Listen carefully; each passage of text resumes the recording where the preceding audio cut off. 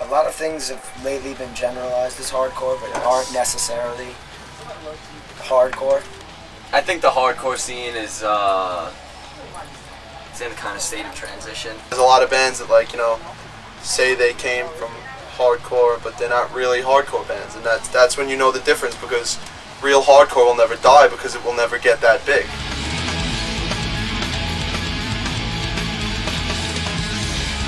So this is what we've all been waiting for. With the thing I almost missed it.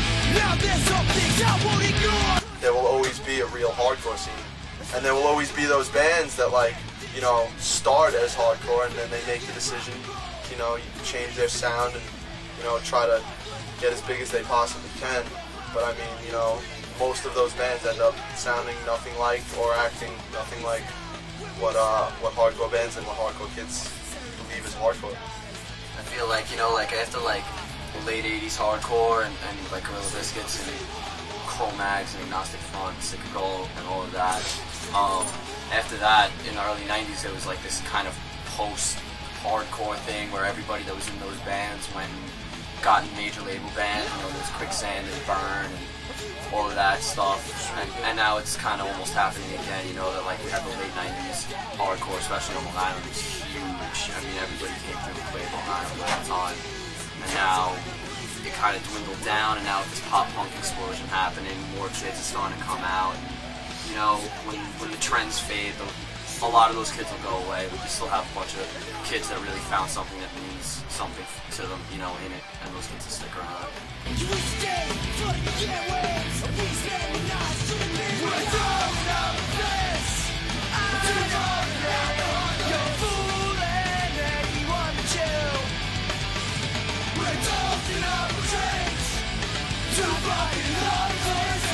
We're not going to give up shit for a fucking corporation that, like, you know, sucks the life out of bands. But I mean, hey, you know, if kids dig what we're doing and we're not changing our sound and we're staying hardcore, then you know what? There's nothing wrong with that. I mean, look at a band like Sick of It All.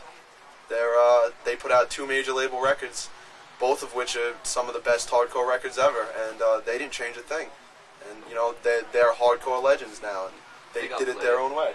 A lot of people think that just because a band is on MTV that they're selling out. And you know what? Oftentimes it's true. But there are also a lot of bands out there that, like, you know, they deserve to be where they are. You know, you just kind of listen to one band and then you're just like, wow, this is awesome. And one of the best things to do is look at the thank you list. Yes. And see the bands that those bands thank. Because usually they're very good, and that'll get you into a lot of good bands. And, I mean, Long Island, it's a great scene, you know. There's always shows, there's tons of kids, tons of bands, and it's fucking awesome.